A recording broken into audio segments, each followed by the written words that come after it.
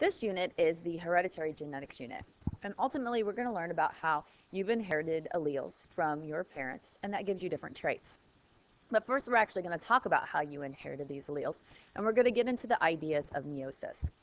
Now, I've already taught you about mitosis, and I did that in a different unit because mitosis and meiosis are very similar processes, and we have a tendency to confuse them. So I like to establish mitosis in a different unit before we tackle meiosis. Now, because we talked about mitosis in a previous unit, it does not mean that you're not going to have questions related to mitosis on this test. The most important thing I need you to do is to be able to differentiate between these two types of cell divisions. So you're going to have to remember some of the ideas related to mitosis in order to answer some of these questions that you're going to see. Before we get into meiosis, I want to make sure you understand what we mean by homologous chromosomes. Now let's back up a little bit, because remember, human cells contain 46 chromosomes, or we say that you have 23 pairs. And each set or each pair are termed homologous chromosomes. And we can see the pairs of homologous chromosomes in this karyotype. Now, one of each pair is always a chromosome from mom, and the other one is from dad. And they're called homologous because they contain the same genes on them. And here's what I mean by that. If these two chromosomes are homologous, then let's say at this location we have a gene for eye color. So that means on this chromosome that we inherited from the other parent, it would also have a gene for eye color. So all the genes on this chromosome are going to match the genes on the other chromosome if they're homologous. Now we're going to use this term quite a bit in this unit, and it's probably new, locus. The position of a gene on a chromosome is called its locus. So think of it as its location.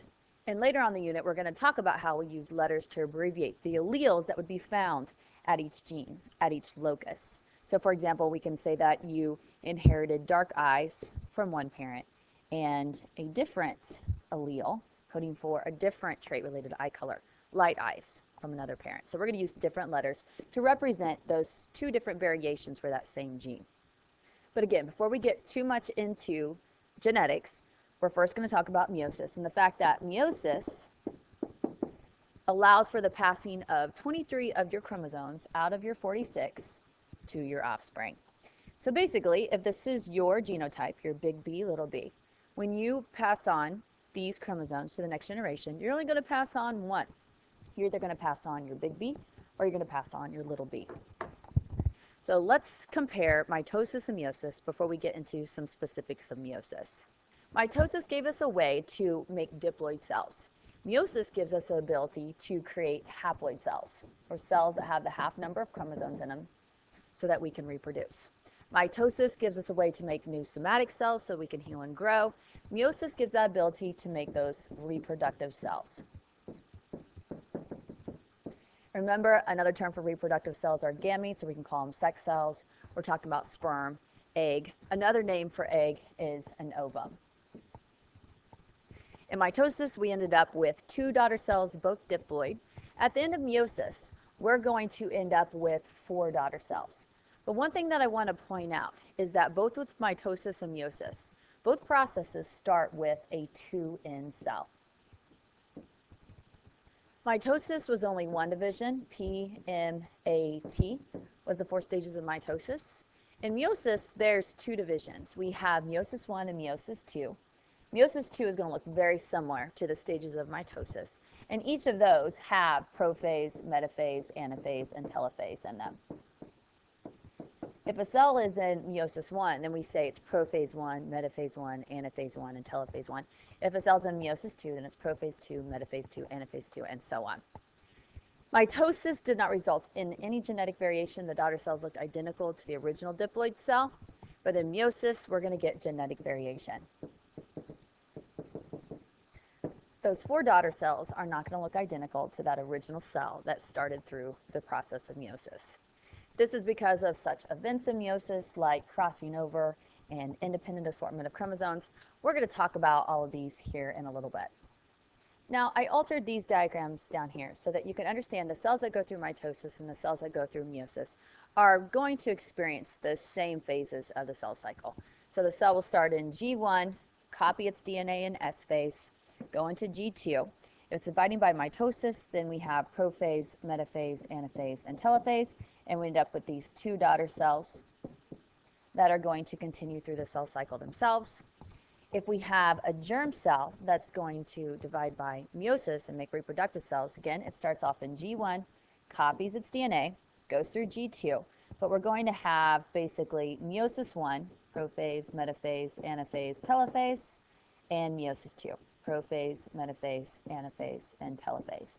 And then we end up with these 4 daughter cells, and they do not continue to go through the cell cycle. Now I like this diagram because it puts mitosis and meiosis on the same page for comparison. And both of these diagrams show you all the stages of division, both for mitosis and meiosis. So first, let's take a look at mitosis, and let's compare it and highlight some of the differences that you need to know about meiosis. In mitosis, whenever those chromosomes line up in metaphase, you can see they're in a single file line. I like to think of it as a Congo line. Now let's compare that with what we have down here with meiosis. Here we have metaphase 1, and we can see that those chromosomes are not in a single file line.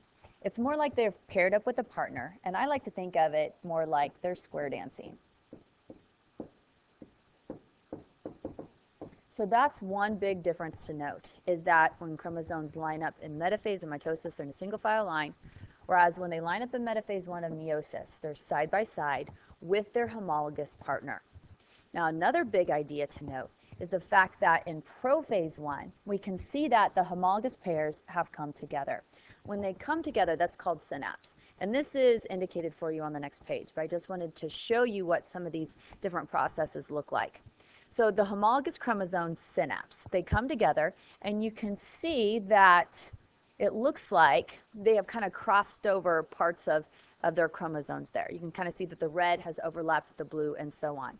What they're attempting to show you is crossing over. Crossing over takes place in prophase 1, and this does not happen in prophase of mitosis. So this is another big difference to note about these two types of divisions. Another big difference, which I've already noted, is that here is the first division. So here's meiosis 1, and you can see we end up with 2 cells here. And then these 2 cells go through the second part of meiosis, which we note meiosis 2. I mentioned on the previous page that meiosis 2 looks very similar to mitosis. So let's check it out why we have these cells in the stages of meiosis. We can see here that we have prophase 2 and then metaphase 2.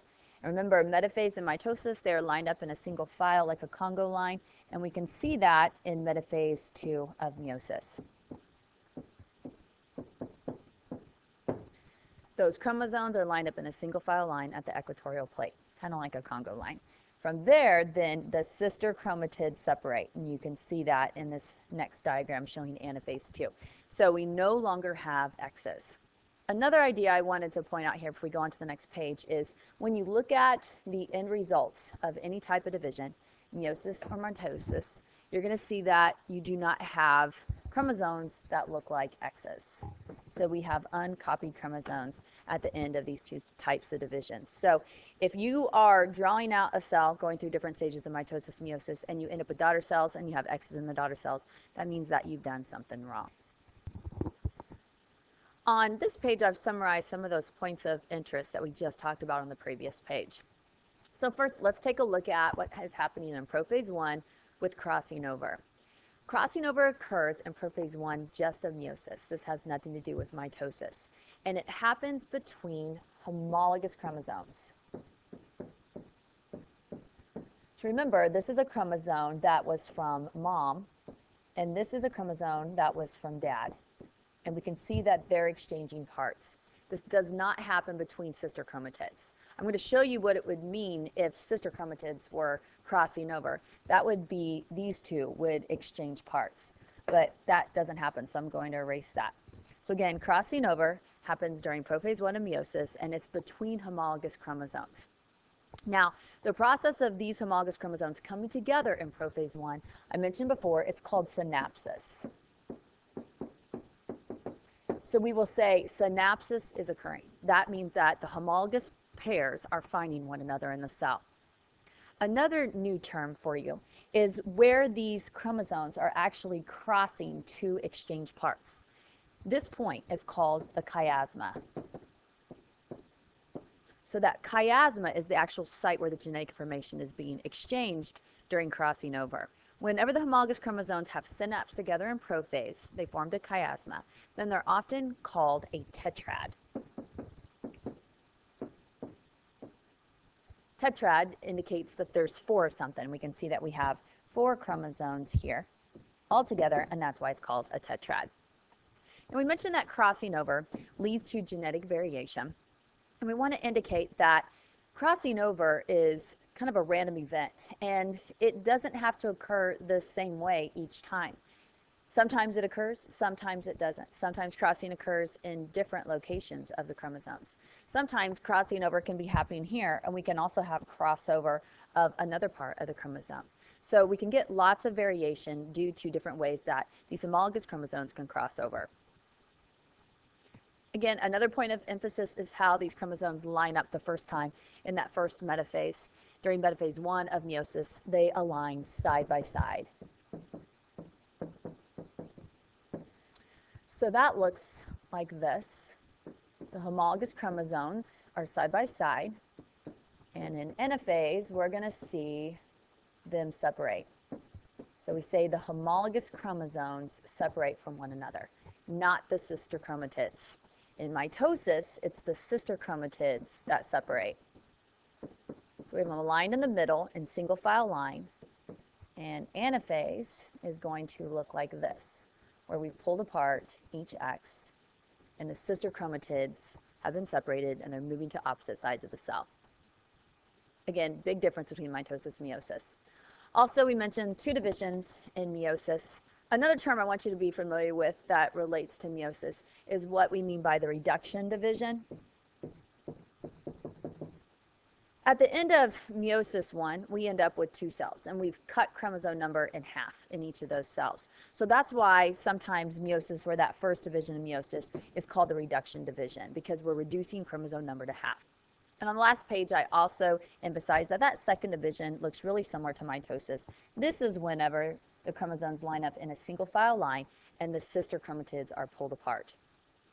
If you look at this diagram over here, then a lot of you maybe would have thought that that was mitosis that I'm showing you, but this is actually meiosis 2. I could have also known that this was meiosis because we're ending up with 4 cells at the bottom. Also, you notice that crossing over has occurred, so our chromosomes are different colors there. And we also have 2 cells that are going through each of these stages, so this is definitely a diagram related to meiosis, not mitosis. So now that meiosis is over, we should have 4 cells. And let's take a look at the development of these male reproductive cells in the sperm cells. This is called spermatogenesis. And then we have the development of the female reproductive cells into the egg, or the eggs. And this is called oogenesis. Kind of a weird term. This is oogonium. This is an oocyte. This is a secondary oocyte. And then we have the official egg, or the ovum. Now, a big difference to note between spermatogenesis and oogenesis is whenever the sperm cells develop, you end up with 4 of them. Whenever the eggs, or egg, develops, you only end up with 1 egg. You do not end up with 4 eggs at the end of meiosis. So we haven't been telling you the whole truth as we've been teaching you about meiosis leading to 4 daughter cells. As a cell divides in meiosis, like you see here, so it divides into 2 cells at the end of meiosis 1, you can see that it looks like a larger proportion of the cytoplasm and the organelles has been distributed to one of these daughter cells. As we continue to go into meiosis 2, the same thing happens. This cell continues to divide. This one actually disintegrates. It doesn't even continue to divide. It would be pointless. But again, you can see that a lot of the resources have been allocated to this one cell, and this is a much smaller cell, and again, this cell disintegrates. And so when we're left with this ovum, then we have a cell of considerable size that has a large supply of cytoplasm and proteins and organelles. Remember, ultimately, this egg, when it's fertilized by that sperm cell, which is very tiny, in comparison, this egg is going to become the zygote. And so that zygote needs ample supply of nutrients and cytoplasm, transcription factors, organelles, and so on, so that it can start to divide and grow into the organism. So as a result of unequal distribution of cytoplasm during meiosis, you inherit all of your cytoplasm, the contents of the cytoplasm, all those molecules in the cytoplasm, and all your organelles from your mom. There's no room in that sperm cell for organelles. Remember, the sperm cell is highly specialized to perform a certain task. It has to travel a long distance, so it needs a lot of energy. It has a lot of mitochondria in its tail. It has cytoskeleton so that the flagella can move. It has motor proteins, but it doesn't contain other organelles. Pretty much in the head part of the sperm fits 23 chromosomes, and that's all that there's room for.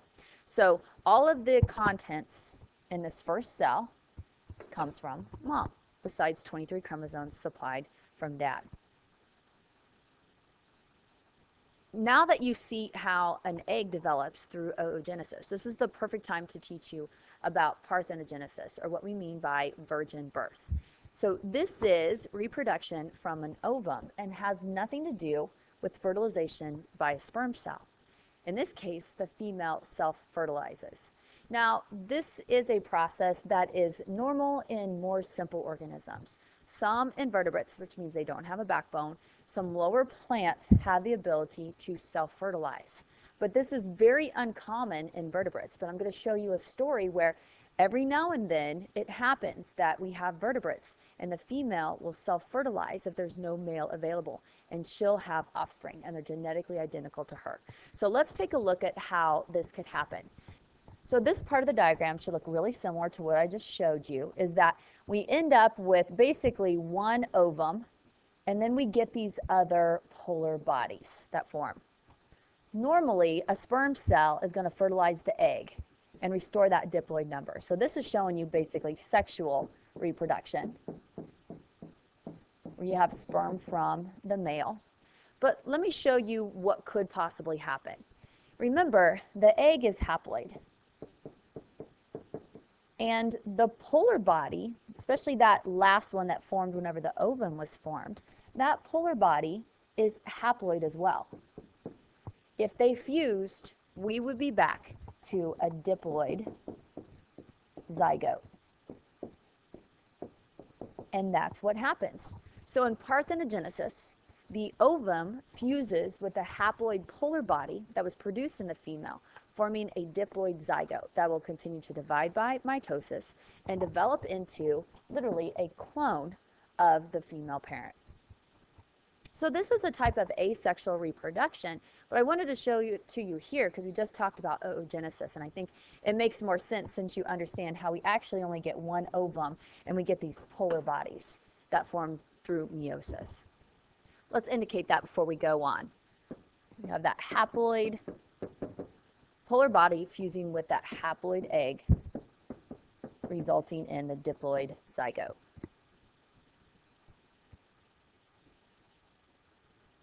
In addition, this is a great place to talk about mitochondrial diseases, because we just mentioned that all the cytoplasmic contents in that zygote came from mom. So all your organelles basically came from mom, and that includes your mitochondria. Now remember, the mitochondria has its own DNA, and that DNA has genes on it that code for mitochondrial proteins. If you cannot make certain proteins right, mitochondrial proteins right, then you have what's called a mitochondrial disease. So if a person has a mitochondrial disease, we know that it came from mom. And what's interesting is the severity of the disease in the offspring can differ from child to child. So let's take a look at how that happens. Let's show that in this cell that's going through meiosis here, let's show some mitochondria. So let's draw 4 in there. And let's say 2 of them have alleles or genes related to a mitochondrial disease. So let's kind of put a star on those to differentiate between the 2. These don't code for the mitochondrial disease. Whenever this cell divides, let's say this one gets a mitochondria that codes for the mitochondrial disease, and let's show these 3 going into this cell. And then let's say the cell divides again, and let's say that this mitochondria with the disease ended up in this polar body. and this cell inherits 2 mitochondria, and they're normal. They do not code for that mitochondrial disease. So if this egg is ultimately fertilized, leading to offspring, then the child is not going to have or show symptoms of this mitochondrial disease. It simply did not inherit the mitochondria that contain those alleles for the disease. That's what this is showing you on this diagram. It just depends on the mitochondria that are packaged up into the ovum. So remember, from one cell, we're going to end up getting 2 polar bodies, but only 1 true egg or ovum, and it just depends on the mitochondria that ends up in that ovum. So we can see here that if the ovum inherits a lot of mitochondria with the alleles coding for the disease, then this child is going to have a severe form of that mitochondrial disease. Comparing to that down here, this ovum doesn't contain a lot of mitochondria coding for the disease, and so that child will show very few symptoms or will be asymptomatic, which basically means that they don't show any symptoms related to this mitochondrial disease.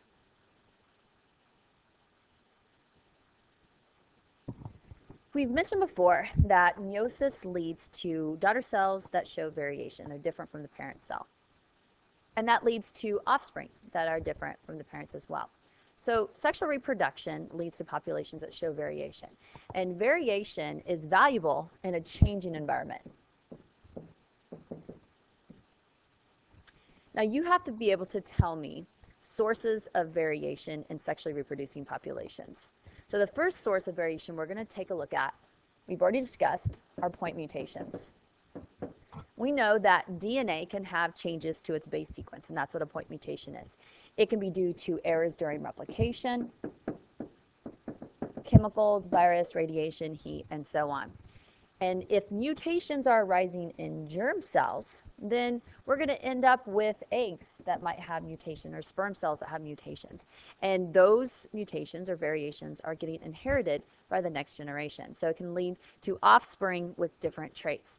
Now I want to point out that on rare occasions, do mutations lead to good variations? Most of the time, mutations lead to developmental abnormalities, and it's not giving offspring a selective advantage. But every now and then, it does happen. Now, you should always have in your pocket an example of diseases related to different types of mutations. So a good disease to remember that is caused by a point mutation is sickle cell anemia.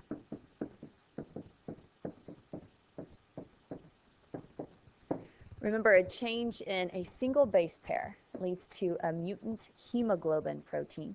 And whenever the red blood cells are in areas of low oxygen, they form the sickle shape, which looks like that. Normal red blood cells look like that.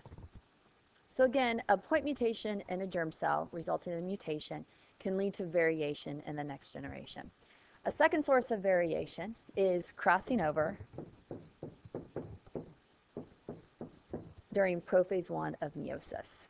Again, that's when homologous chromosomes are exchanging parts. This happens different each time. It can happen in different locations. It can happen not at all. So since there's lots of variation in crossing over events, then that leads to lots of variation in those daughter cells that are formed.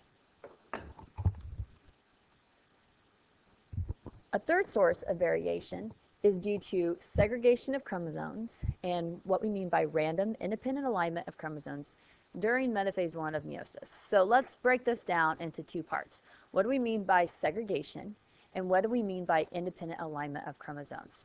Well, segregation of homologous chromosomes simply means that you're only going to pass on one of your 2 homologous chromosomes to those reproductive cells in meiosis. So in some reproductive cells, you're going to pass on a big G, and in other ones, you're going to put the little g, but you're not going to pass on a big G and a little g together.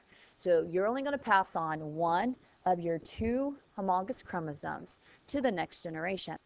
Your spouse is going to provide the other homologous chromosome to the next generation, but you only pass on or contribute 1. So it's called segregation because ultimately we're going to separate the G's into different locations. And we're going to separate these Y's into 2 different locations or 2 different daughter cells. Independent assortment means that when these chromosome homologous pairs are lining up, so when the G's are lining up here, the Y's line up completely independent of how the G's are lining up. So the chromosomes that contain the big Y are not going to always find the chromosomes with the big G and line up directly right behind them. They all line up independently of one another. And this is called the law of independent assortment.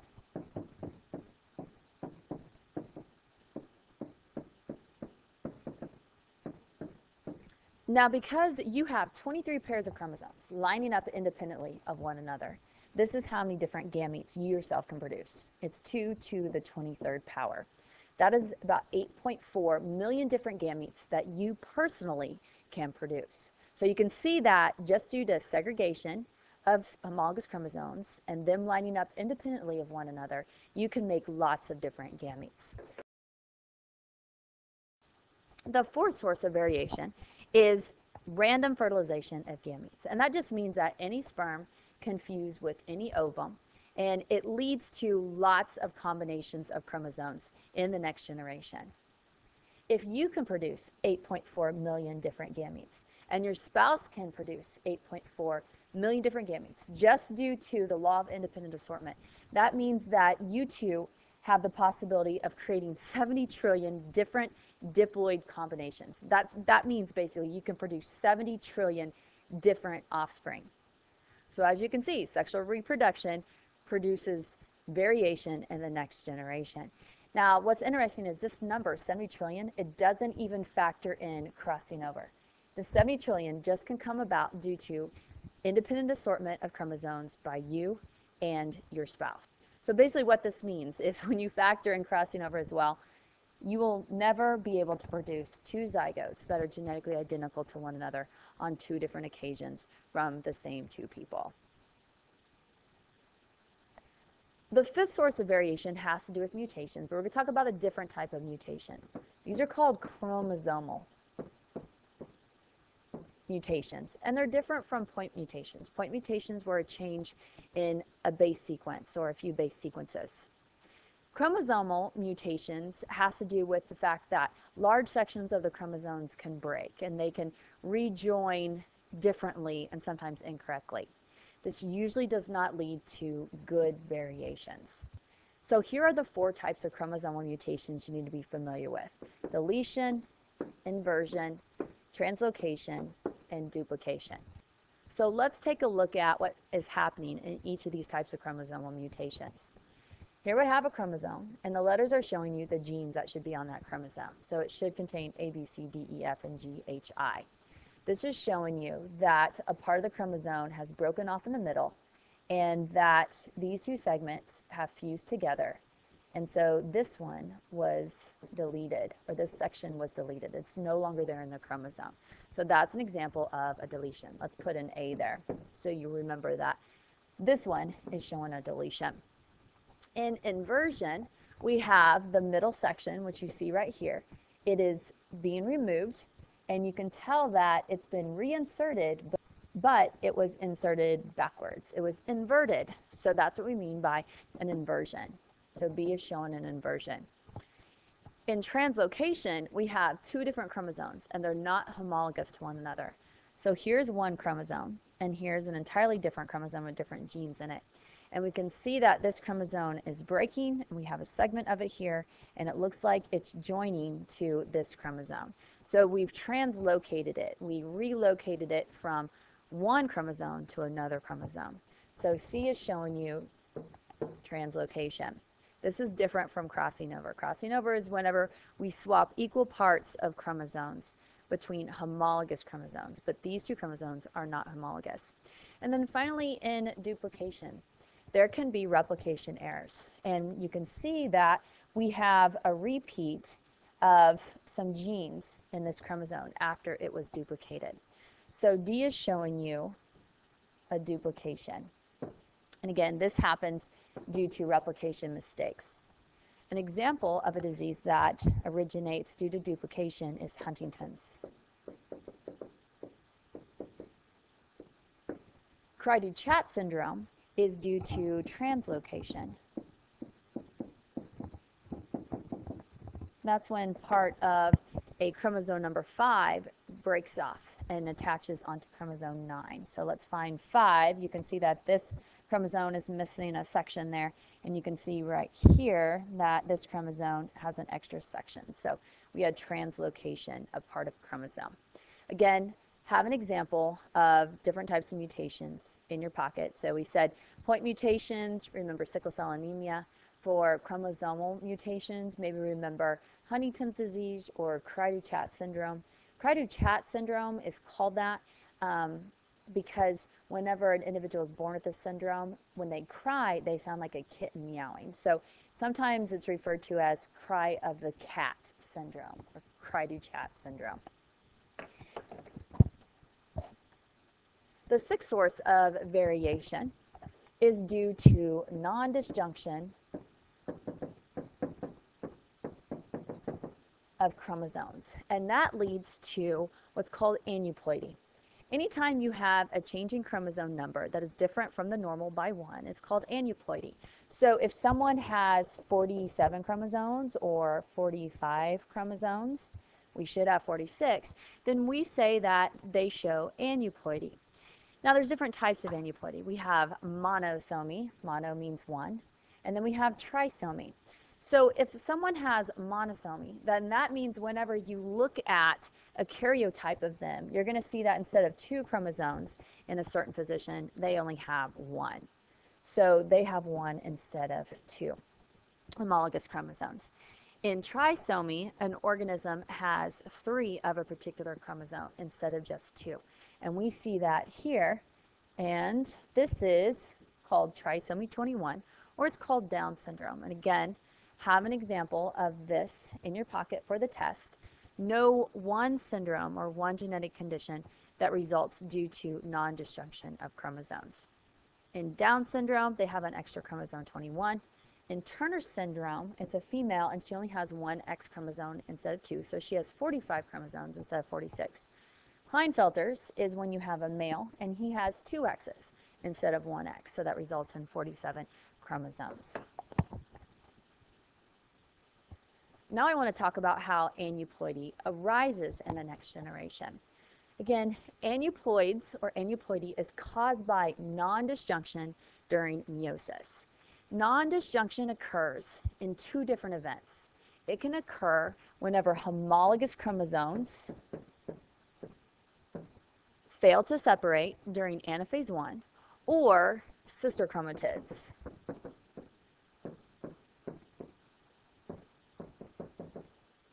fail to separate during anaphase 2. Both of these diagrams show both of these events. So let's take a look at this one. So on this side, we're getting a cell dividing by meiosis. We get 4 daughter cells here. And we're getting an error or non-disjunction here in anaphase 2. So let's go back to the beginning.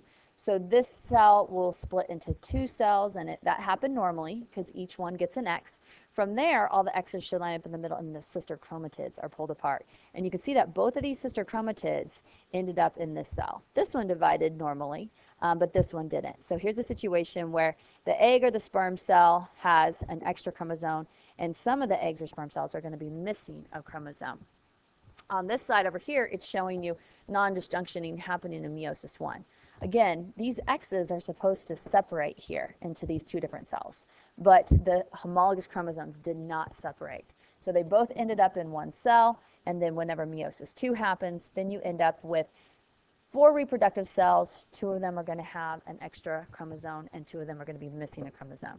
And if these cells are fertilized by the sperm cells, then you're going to have offspring that's showing aneuploidy. I'm not going to walk through the next diagram, but you can pretty much follow along like I did over here and read through that, and you should be able to understand where non-disjunction is occurring and what it leads to in those reproductive cells at the end of meiosis. Now I want to talk about polyploidy. And when we think of aneuploidy, we usually think of something that's negative because we know that it's going to lead to an organism with extra chromosomes or missing chromosomes, and that usually leads to developmental abnormalities. But polyploidy is actually a good thing in plants, or it leads to lots of variation. It leads to different species of plants. As a matter of fact, due to polyploidy, we believe that 30 to 70% of our flowering plants today originated as brand new species due to polyploidy. So let's talk about polyploidy. Remember, poly means many. If polyploidy is occurring, then that means the genome has been doubled from one generation to the next, and it's due to a failure, again, in meiosis. Here I have a diploid cell, a germ cell, that's going to divide by meiosis, and it's going to give us reproductive cells. So when we're done, we should end up with 4 cells, and they should have 3 chromosomes in them. They should be haploid. So let's take this cell through the process. We've got 6 chromosomes. They get replicated before division, so let's indicate that. But this is a little misleading. They should be stuck together. Like this one's going to form an X, this one's going to form an X, this will form an X, and this will form an X, and so on. So we should go from basically 6 individual chromosomes to 6 copied chromosomes. So let's show that they're attached there with a centromere. It's one thing I don't like about this diagram. Now remember, when this cell was dividing by meiosis, we should end up with 3 chromosomes in 4 different daughter cells. But we have some kind of failure here in meiosis. These cells don't divide, or they don't divide correctly. And instead of a second division happening, only 1 division happens. And I have a diploid cell here at the end of meiosis, and I should have a haploid cell there. Well, plants can self-fertilize, and I'm showing you this diagram over here so that you understand that a flowering plant has both the female part, so this is a female part where we make these haploid eggs, and then they have the anther, which is the male part. And if pollen, which is really plant sperm, lands here on the stigma, then it's carried down to the egg, and it fertilizes the egg. And we should be back to a zygote, which is diploid in this plant. So if the plant is making pollen or male reproductive cells and they're diploid instead of haploid, and the egg that is being produced in that same plant is diploid instead of haploid, if self-fertilization occurs, then the zygote, that first cell, is going to be a tetraploid. It has doubled its chromosome number.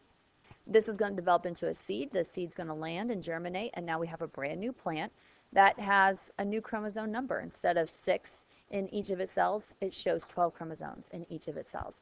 And remember, it can self-pollinate as well. So if it makes reproductive cells that have 6 chromosomes in each of them, so from 12 to 6, then it can self-fertilize, and then again we have the next generation that has 12 chromosomes in it. So this is an example of polyploidy, and it can lead to speciation, especially in plants. This does not normally happen in animals. So to summarize our different sources of variation, and I have 2 different boxes here because I just want to note that in sexual reproduction due to meiosis, we have normal variation that arises. We have normal variation due to crossing over, independent assortment, and random fertilization of gametes. We have other variances that can arise due to abnormalities, and so those are caused by point mutations. They can lead to variations. Chromosomal mutations. That's when we're changing large sections of chromosomes. And then finally, non-disjunction. That leads to aneuploidy.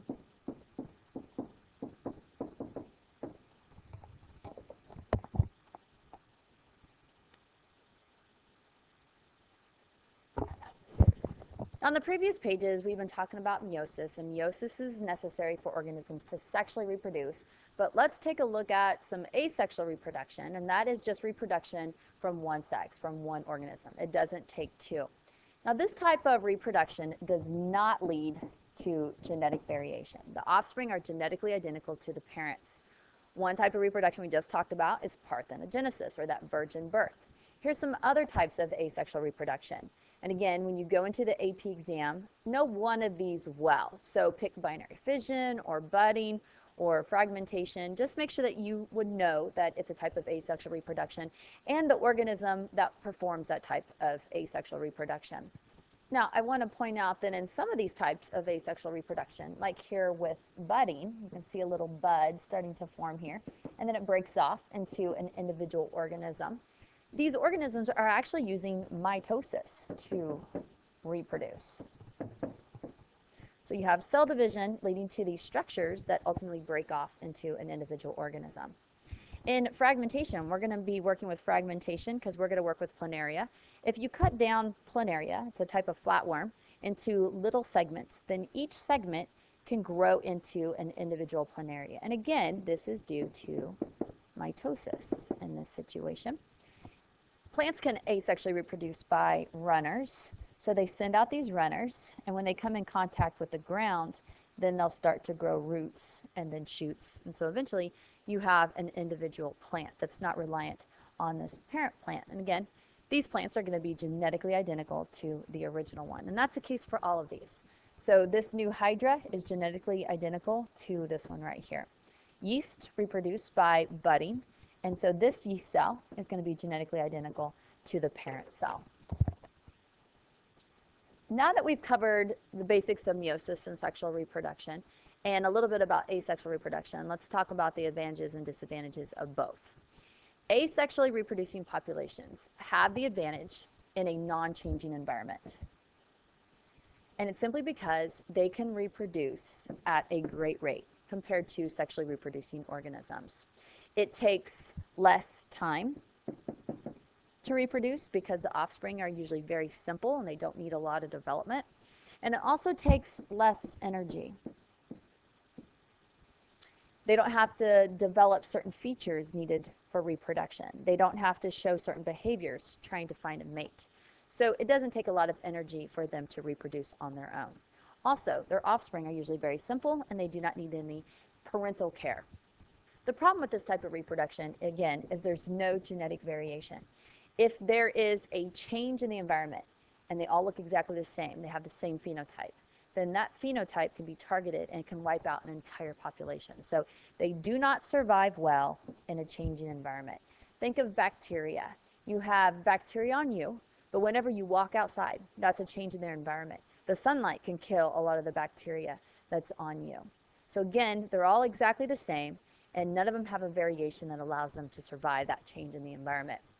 An advantage of sexual reproduction is that the population does have genetic variation.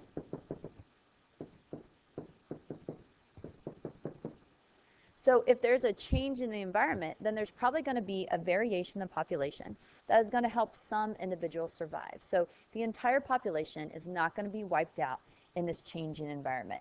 So they survive better in a changing environment. But again, in a non-changing environment, they're at a disadvantage because they're outpaced by organisms that are asexually reproducing at a faster rate. Because again, for sexual reproduction, it takes more time and energy to find a mate, to produce reproductive structures, to perform behaviors and have certain traits that are attractive to the opposite sex, and also to rear offspring takes considerable amount of energy.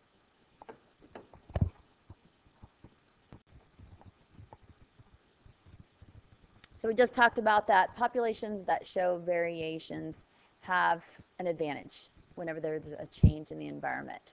Now, saying that asexually reproducing populations never show variation in their populations is a false statement because new traits do arise in populations that are reproducing asexually, and it's usually due to mutations, specifically point mutations. So all organisms, those reproducing sexually and asexually, can end up with new alleles, new traits, due to things like radiation that can introduce mutations, change alleles, alter alleles, chemicals, heat, replication errors. So again, all organisms, even those reproducing asexually, can end up with variations in their populations due to mutations. Bacteria also have other ways to gain variations. So they can suffer from point mutations. So that's one way they can get variation in populations. Remember, they also can get variation due to conjugation, passing on of DNA from one cell to the other, transduction, which has to do with viruses introducing new genes. So here we have a gene here. It's a bacterial gene, and now it's getting incorporated into this bacteria cell. So again, we just introduced a variation into that population. And also through transformation, when they pick up extracellular pieces of DNA. So it's important that you can tell me how variation develops in sexually reproducing populations due to events in meiosis like crossing over and independent assortment and segregation of alleles. But it's also important that you can identify how asexually reproducing populations also can get variations through things like point mutations. Now, as we're finishing up this lecture about meiosis and the passing on of your alleles to the next generation, there is this idea that I want to bring up because it's fairly new, but I feel like it's very fascinating. And it is important that you understand that some of the choices you make in your life during this time of your life, especially before you have children, it's affecting your DNA. And this DNA is getting passed on to your children. So we just talked about how your parents with different alleles are going to pass on one of them to the next generation. You get one from mom and you get one from dad. And we used to think that these epigenetic tags, these methyl groups that get attached to the DNA of the chromosomes, gets completely erased and you start from scratch whenever you inherit these alleles from your parents. But now we know that some epigenetic tags remain in place as you pass that chromosome down to your offspring. And this is what we mean by epigenetic inheritance. So this means that your experiences, these tags that you're picking up right now due to the environment and your diet and so on, that these tags can be passed down to your future generations. And if you had the evolution unit in pre-AP, and we talked about the ideas of Lamarck and we talked about the ideas of Darwin. Darwin's idea was natural selection, and that's the most accepted theory to how populations evolve over time. We had Lamarck, and he had this idea of acquired characteristics, and he thought that parents or organisms could acquire characteristics in their lifetime, and they could pass on those traits to the next generation. And we eventually thought we disproved Lamarck's idea of the theory of acquired characteristics, because we knew that if you, for example, let's say that you spent a lot of time in the sun, and so you developed a dark tan. We knew that your children wouldn't come out with a darker skin color. So we kind of discarded his theories here, but now we're finding that his ideas weren't quite off base. And we know that what you're doing in your lifetime now is affecting the structure of your DNA in the form of these epigenetic tags, these methyl groups.